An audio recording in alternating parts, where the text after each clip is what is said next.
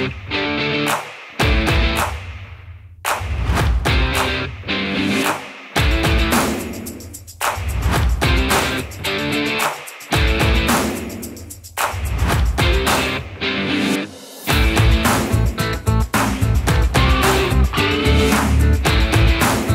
under Tirupati Smart City Corporation conceived and executed one of the solar projects of floating solar, which is a 4 megawatts. Tirupati city is getting water from Teluganga Canal, which is almost 8 kilometers from here. So the water which is being collected from there, it is being pumped using 6 pumping stations to Tirupati. This is one of the first point where the water is being stored here. The area of this reservoir is 2,500 acres. From this, 12 acres has been taken for this particular plant. In this plant, almost 12,500 PV modules are installed on 25,000 floats. Firstly, we have a 4 megawatt floating solar plant at our Kailashgiri reservoir.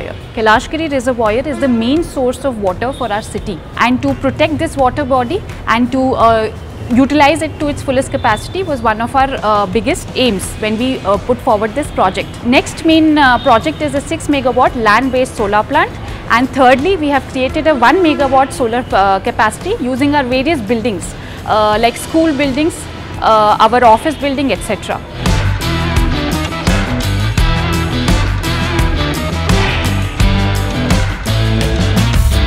Tirupati Smart City arranged rooftop solar panels on our school top. It is most useful to our school to produce free electricity.